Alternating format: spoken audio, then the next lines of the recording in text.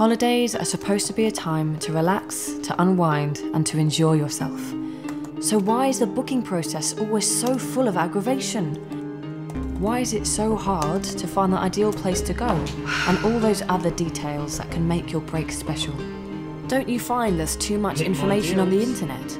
And you just wish you had someone to talk to, someone to save you time finding you the best deal. I need help.